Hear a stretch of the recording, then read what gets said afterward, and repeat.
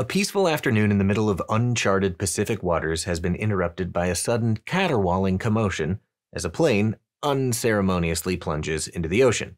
This catastrophe will set the stage for our discussion of a bacteria previously thought to be harmless, Moraxella Catarrhalis. The ruckus has caused a generally shy moray eel with a striking cat face and sunny disposition, Sketchy's recurring symbol for Moraxella Catarrhalis, to peek out of his cat cave. Coincidentally, M. catarrhalis is also catalase-positive and has a real thing for Broadway musicals. Meow! Oh dear, looks like the wreckage has been engulfed in flames. As with previous Sketchy lessons, this red glow should highlight the fact that Moraxella Catarrhalis is gram-negative. A gram-negative diplococcus, that is. The nose of the plane is still intact, though, and looks rather,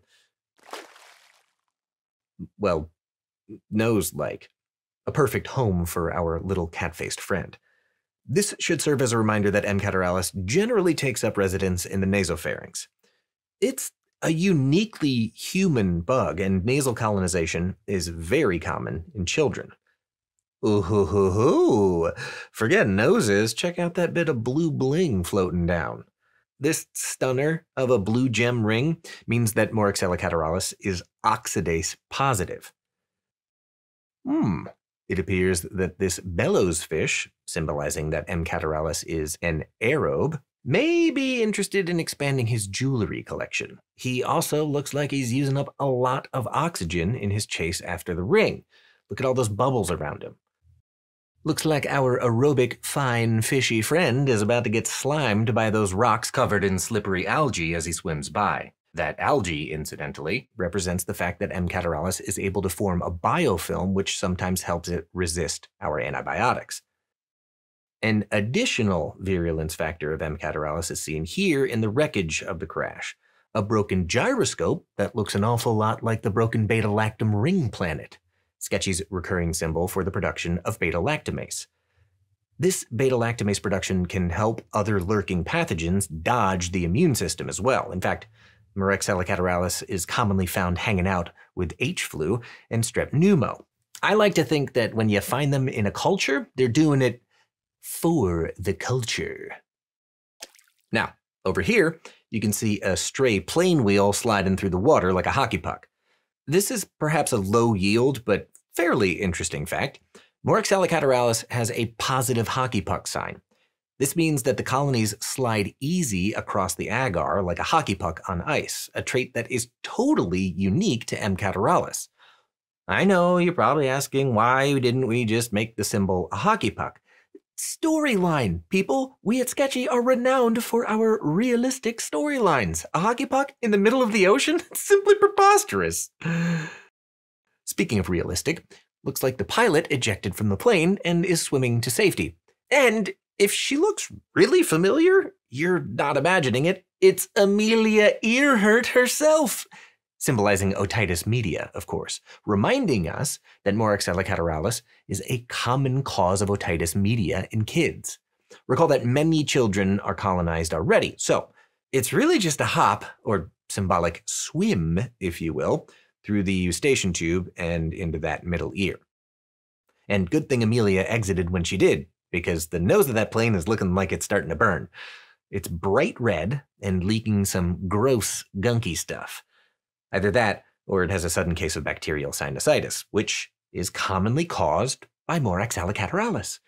Note that we are specifically talking about bacterial causes, as most cases of sinusitis are viral in nature. Another friendly onlooker has popped by for a look. It's a blue bloater fish, Sketchy's recurring symbol for COPD. Acute COPD exacerbations and bronchopneumonia in those with COPD can be caused by M. catarrhalis, as this population is unfortunately frequently colonized. So who will swim forward and provide aid or treatment to our imperiled pilot? It appears the cephalopod swimming by may be just the answer. This cephalopod represents cephalosporins, which are an effective treatment for this pesky bug. I mean, cat-faced eel. Other effective treatments include amoxicillin clavulinate, symbolized here as this lethal combination of a box of ammo and clarinet harpoon falling out of the cargo hold. Let's just doggy paddle out of the way of those things.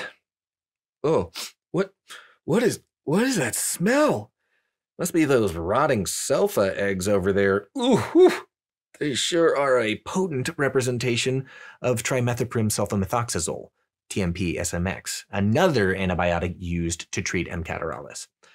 Let's swim over to more fragrant waters. Here are some anemones shaped like flowers, which symbolize fluoroquinolones, to which M. catarrhalis is also sensitive. For a previously overlooked bacteria, Moraxella Catarrhalis has shown us that it can really pack a punch and should be considered in a variety of conditions and unsolved aeronautical mysteries. Before we catch up with Miss Earhurt, let's do a quick review. Moraxella Catarrhalis is a gram-negative catalase-positive diplococcus that can colonize the nasopharynx. It's an oxidase-positive aerobe that forms a biofilm, produces beta-lactamase, and has a positive hockey puck sign. Moraxella catarrhalis is a common cause of bacterial otitis media in kids, bacterial sinusitis, and COPD exacerbations. Treatments for M. catarrhalis include cephalosporins, aboxacillin clavulinate, TMP-SMX, and fluoroquinolones. Hey, Amelia! Amelia! Miss Earhurt? I'm such a big fan. Maybe she can't hear me with her hurt ear. No, don't swim away. Everyone's gonna think you're missing.